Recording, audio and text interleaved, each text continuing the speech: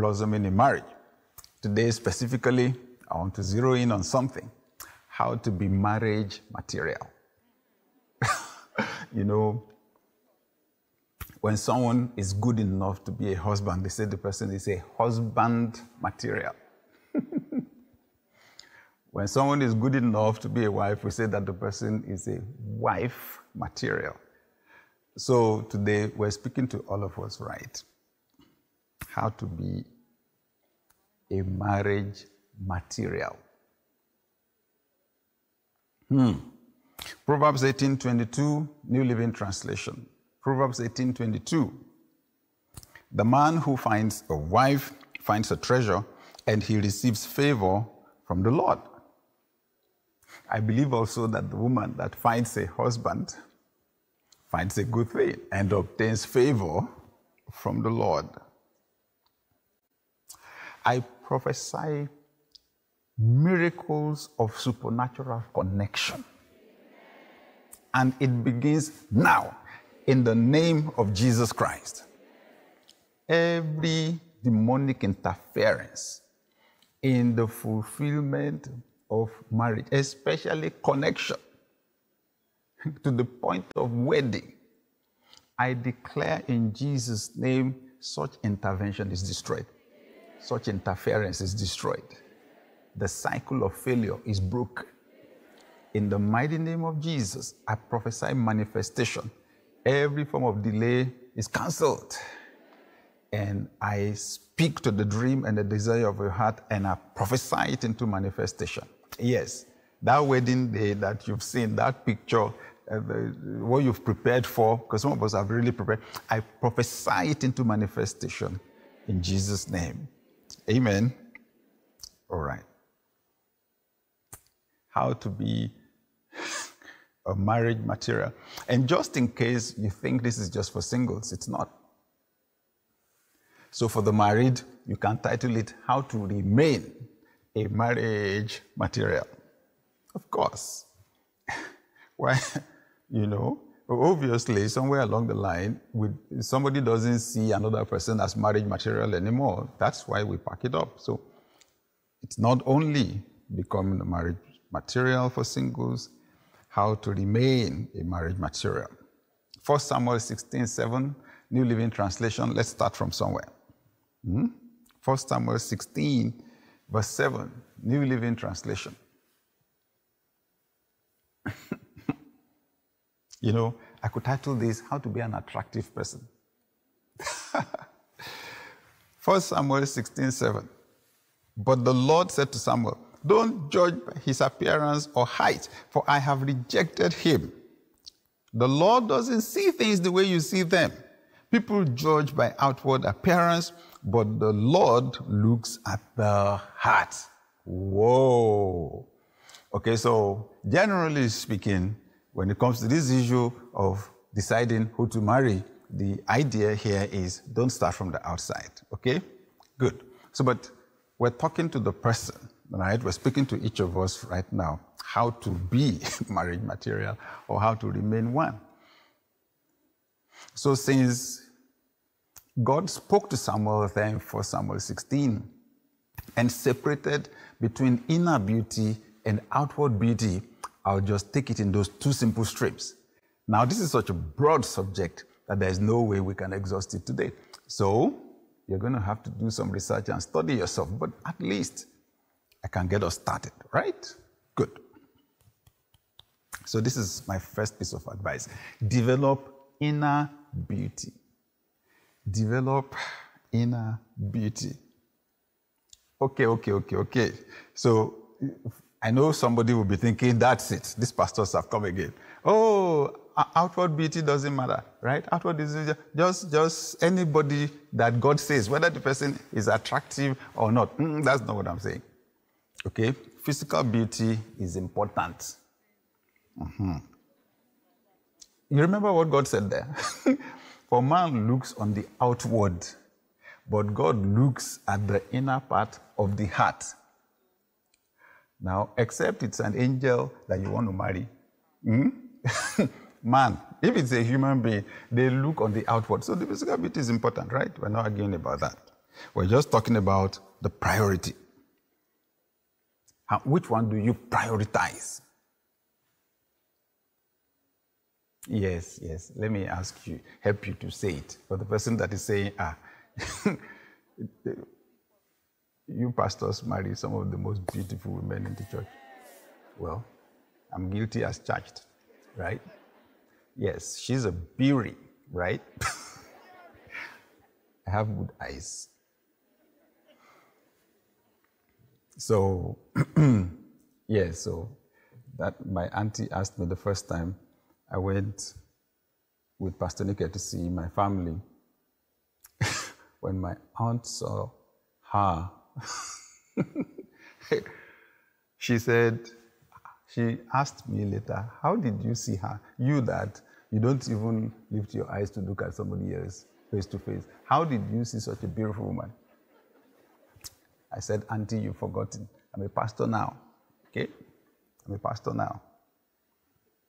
I tell people to lift up their hands, close their eyes, and worship the Lord.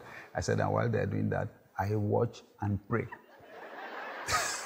Of course, just a joke. Oh.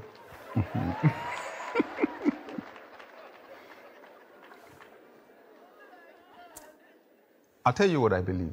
Everyone is beautiful. Everyone is beautiful and handsome, honestly. Once you begin to see someone as ugly, I'm telling you, it is inner ugliness that dampens the external one. So let's start from there. If you're going to be someone that people find attractive enough to even think of marriage, you've got to develop your inner beauty. Be spiritually attractive. In 1 Peter chapter 3, verses 3 and 4, New Living Translation. 1 Peter 3, 3 and 4. He says, don't be concerned about the outward beauty of fancy hairstyles, expensive jewelry, or beautiful clothes. You should clothe yourselves instead with the beauty that comes from within, the unfading beauty of a gentle and quiet spirit, which is so precious to God. Wow. Be a person of value. Be a valuable person. And your real value is not in the external part of you. This physical body that you carry around is about 2/3 water in terms of composition. And then the other chemicals, just some small grams here and there, right? Your real value is in your intangible part. So there is the real thing that makes people to be attracted to you is not only external. The external one can fade, right? And it does fade with time. But that inner one, that's where the power is. Peter was recorded to be a married disciple of Christ. Remember that there was a day that Christ went to Peter's house and Peter's mother-in-law was sick with a fever, and Christ healed her. So Peter was married. And this married disciple of Christ is the one that is advising. Don't focus on the external too much to the detriment of the internal. Focus on the internal beauty first. What does a beautiful person look like? A spiritually beautiful person. It means that you're a loving person, a caring person, an empathetic person. Because God is love, right? You want to be beautiful, be a loving person, be a caring person, right? And you ask, okay, so how can I become a loving and caring person? I'll tell you, your shortcut is to be filled with the Spirit of God. Every human is born with Satan's nature, and that nature is a nature of wickedness, right? So be filled with the Spirit of God. Be submitted to the Spirit of God. Let the Spirit of God motivate your words and your actions. That's it.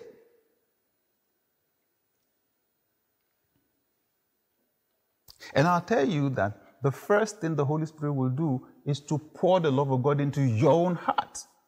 And God's love will heal you of past trauma. Nobody came from a perfect family. I promise you that, right? Nobody was born perfect. So the likelihood is we've experienced some form of trauma, some form of disappointment, some form of frustration before. your heart, when his spirit fills you with his love, he sucks out the pain. He heals you of the pain.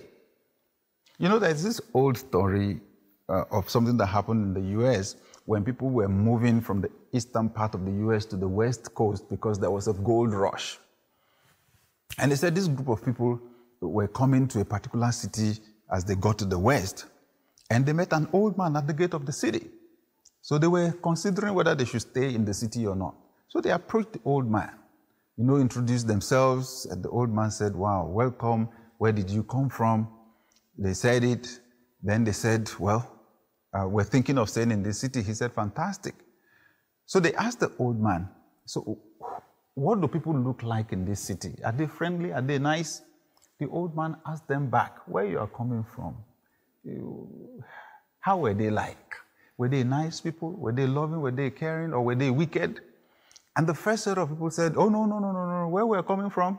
Wicked people, very wicked people, terrible people, The old man said, you know what? The people here are exactly the same way." They said, "Oh, wow. If that's the point, we better continue." We said, "Yeah, good luck." So they continued their journey. Another group of people came, they greeted, and then it was the same conversation. They were interested in staying. And they asked the old man, "What are people here like?" The old man asked them, "Where you are coming from? What are the people there like?" Oh, they said they were very loving, very caring. We actually missed them. We really didn't want to leave them. The old man said, "The people here are exactly the same." And they decided to stay there. Isn't that amazing? The old man gave the two groups exactly the same answer. Whatever you think the people are, where you are coming from, that's exactly how people are here. Teaching a lesson. The likelihood is that your past experiences with people is what you will project on the people that you meet in the future, right? Or the people that you meet now. And that's why that healing process is so important. When the Spirit of God pours His love into your heart, He sucks out the pain. You may still have the scars, but you don't have the pain. Joseph still had the scars, but he did not have the pain. He had totally forgiven his brothers. If he did not, that pain, that hatred would either prevent him from getting to the position God provided for him, or it would cause him to sabotage it. We need to experience healing. Amen. The shortcut to you becoming a loving person is for you to be filled with the Spirit of God. In Galatians chapter 5, verses 22 to 23, New Living Translation, the Bible talks about what we call the fruit of the Spirit. The fruit. So when the Spirit of God is inside you, He's the one that influences your thinking, influences your emotions. Okay, before you react to people, you remember Holy Spirit is inside you. You ask Him what to do. You obey Him. This is what will come out of you. Galatians 5, 22 to 23. But the Holy Spirit produces this kind of fruit in our lives. What? Love, joy, peace, patience, kindness, goodness, faithfulness, gentleness, and self-control. There is no law against these things. Oh my God, who wouldn't want to be around that kind of a person that produces this kind of fruits? You see what I'm saying? So the starting point to developing inner beauty is for you to be a loving person, genuinely loving and caring person. So I had something that follows on that. Don't be critical of others. Don't be someone that criticizes other people, always finding fault with them or with what they do. I promise you, nobody enjoys being criticized. And when it's a recurring feature, don't be surprised that people are going to move away from you. Right? Good. Matthew 7, verses 1 to 5, New Living Translation. Christ spoke about it. No, this is Message Bible now. Let me read from Message Bible. Matthew 7, 1 to 5. Don't pick on people, jump on their failures, criticize their faults. Unless, of course, you want the same treatment. That critical spirit has a way of boomeranging. It's easy to see a smudge on your neighbor's face and be oblivious to the ugly snare on your own. Do you have the nerve to say, "Let me wash your face for you," when your own face is distorted by contempt? It's this whole traveling roadshow mentality all over again. Playing a holier-than-thou part, instead of just leaving your part, wipe that ugly sneer off your own face. And you might be fit to offer a washcloth to your neighbor. Oh, wow. Don't pick on other people jumping on their failures. Wow. No one likes to be around someone that is running them down all the time, jumping on their mistakes. Nobody, I promise you, nobody likes to be around people that run them down all the same. You know, because when you're around a person like that, you have to be in defensive position all the time, right? Ready to defend yourself. No, we don't build relationships like that. And so what am I saying here? This is not only for people who are trusting to find somebody to marry. I'm saying even for those of us that are married, that it is possible to have been very nice at the point at which we got married, but when you experience marriage life, when you experience marriage life, it's amazing. Look, don't even underestimate it. You see, in Daystar, when you go through our counseling classes, marriage preparatory classes, we confront you with reality. There's no point pretending and deceiving people. Two people who grew up with two different families, from two different family cultures, coming to live in the same house, you need time for adjustment. Please. These 1 year, 2 years, oh, we're not doing it again. Please slow down. Except if somebody pulls a knife on you, run for your life, okay? But other than that, you ask anyone who is married, like the first 5 years, they'll tell you, what is it? From two different families? I like this. No, I don't like that. That's where it starts from, right? And then before you know it, someone is insulting somebody's family, and that can pain, right? There's no need, right? Good. All of these have to do with self-esteem issues, right? That's why we're talking about developing the inner beauty, right? Seeing yourself the way God sees you, putting value on yourself, then you can put value on other people, right? The one thing I know is this: when someone makes a habit of running other people down, that's exactly how they run themselves down internally. And that's why all of us should not be in the business of running one another down, right? So let me add this, which is important: compliment others. If you want to be a nice person that is attractive to people, you've got to learn to compliment others. Now, when you are okay inside, you won't have a problem complimenting other people, right? You look good. Wow, I like your hair. Well, every single time that you meet someone, compliment something about them. You will be amazed how you will attract people like bees attracted to honey, right?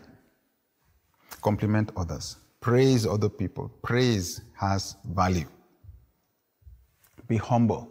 You know, Philippians 2, 3, and 4, Paul says, consider others to be better than yourself. That's when you'll be in the position to compliment, to focus on people and their positive attributes. There's absolutely nobody who does not have weaknesses. But I promise you, when you're the one who jumps on people's weaknesses, people move away from you, right? Why don't we compliment our strengths?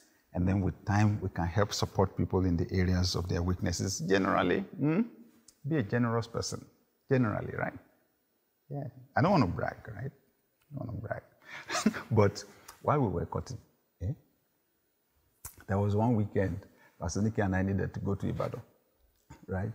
And I had a car, right? And she could drive, right? You know what I did? I told her to take the car. You know, I told her to drive the car. We were still preparing, towards marriage. I told her to drive the car. And I went with commercial transportation to Ibadan. What was I trying to communicate to her? I will take care of you, right? I will prioritize you. This is what I think you are worth. This is what I think your value is. Of course, so if you can't manage your ego yet, we're not even married yet, you should know exactly what to expect when we're married, right? A lot of things that people experience after marriage, the signs had been showing before we got married, right? Exactly. So I'm just saying, again, remember how to remain married, that doing ego contest in marriage will destroy marriage, right? Remember, humility is a proof of wisdom. Okay. Before I go, develop the outward beauty too. I said this is a very broad subject and we can't exhaust it today. Look good. Remember, God looks on the inward, man looks on the outward. If it is not angel you are going to marry, you need to look good. Amen. Are we all agreed on that? Exactly. Groom properly. Maybe this will also help. Be actively serving somewhere, right? Using your gift. Charisma matters, right? Charisma is gift. And all of us have gifts. So you find out, like in the church, people that serve in the choir, when they use their voices, or people see them because, they're serving. I promise you, when you're charismatic, because that's what it means, right? That you're using your gift, and because it's a gift, it makes you look beautiful. When you're operating a talent, you're doing something with ease that others do and don't get the same results. Am I right? Music is a gift. It's not the professor of music that puts music in you, right? Sorry, Dr. Shiyikeni, our music director, right? We cultivate what is there, right? It's the same, and every single person is gifted. And in our world, you just have people who will be salivating, looking at other people and wishing they were like them, and they will neglect their own gifts and talents, right? Good. So it doesn't matter whether you're introverted or you're extroverted, whether you're this personality or that personality. I'm just saying, if you would take your mind off yourself and focus on adding value to other people, be a value-adding person, the likelihood that you will be attractive to other people is very high, right? Fantastic. If you are married already, please don't let things go down in that compartment, right? Don't let things go down. Continue to look good, right? And now you have only one customer now, right? Knock the person out, okay? Husband or wife, right? Look good, groom properly. Amen. Oh, finally, have the fear of God. Because I read Proverbs 31 verse 30.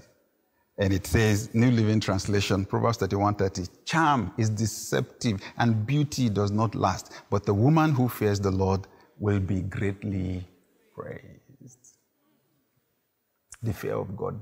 My prayer point, when I was praying for someone to marry, I said, Lord, yes, I need the person needs to be beautiful and attractive. Yes, the person needs to be this and that. But one thing, Lord, I want a God-fearing person.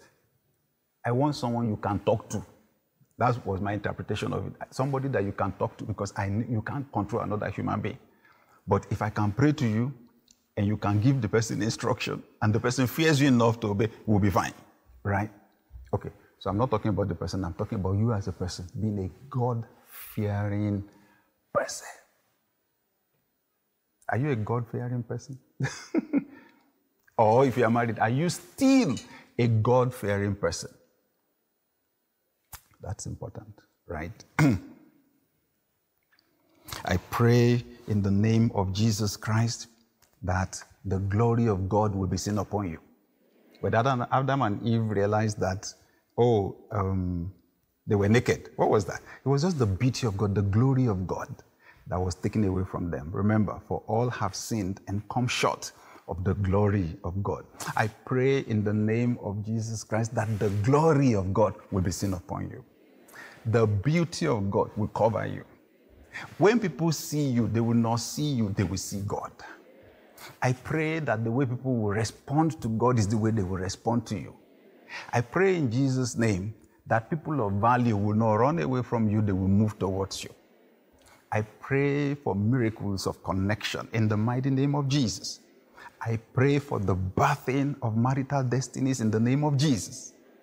I pray for the restoration of beauty and peace and joy into homes in the name of Jesus Christ. I prophesy in Jesus' name, that situation that has seemed complicated, one word from God will resolve it. One word of wisdom from God will resolve it. In the mighty name of Jesus Christ.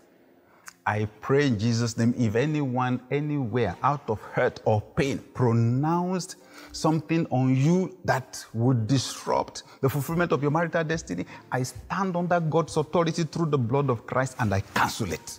In the name of Jesus Christ, I call you blessed, empowered by God to prosper and to flourish in the name of Jesus. Thank you, Heavenly Father. Someone receives physical healing now in Jesus' name. That palpitation of the heart stops in the name of Jesus. We receive physical healing. If you're trusting God for physical healing right now, will you go ahead and thank God for it? In the name of Jesus, I thank you, Lord. Christ took this pain on the cross and I receive my healing now in the name of Jesus. Thank you, Heavenly Father. Can I say a quick prayer for that person who says, Pastor, my relationship with God is not okay? Can you pray with me that God should forgive me my sins? If you're that honest person, can you please put your hand on your heart and let me pray with you? God bless you. God bless you. God bless you. God bless you. God bless you. My relationship with God is not okay. My relationship with God is not okay. I need the glory of God. I need the beauty of God on my life. Can you say this prayer after me? Can you put your hand on your heart, wherever you may be, home, in church? Can you put your hand on your heart and say this prayer after me? Dear God, I believe that Jesus paid for my sins. I ask you to forgive me and to accept me as your child. Thank you for hearing my prayer. In Jesus' name, amen, amen, amen. Let me pray for you. Heavenly Father, thank you for everyone that said this prayer. And Jesus said there is joy in heaven among the angels. Thank you, Heavenly Father, because you're throwing a party in heaven right now. Their sins are forgiven. The nature of sin is removed from them. Your own nature is put inside them now. We pray, Heavenly Father, teach them to know you personally. Teach them to love you and to love other people the rest of their lives. In Jesus' name, amen. Someone say a good amen. Let's give Jesus a big hand clap and thank him for these wonderful people. God bless you. God bless you. God bless you. God bless you. All right. So while we were praying, our officials gave you a card. If you are present at any of our physical locations, help us to fill it with accurate information right away. We have very useful information we're going to send to you. Don't underestimate it. It's very important. Okay? Then when we're done, just leave the card on your seat. We'll pick it up as soon as you leave the seat, or you may hand it over to one of our officials. If you're part of the service online, there's a link in the chat room right now. There's also a QR code on the screen. Give us your information. We'll send what we have to you via email. God bless you in Jesus' name. Amen.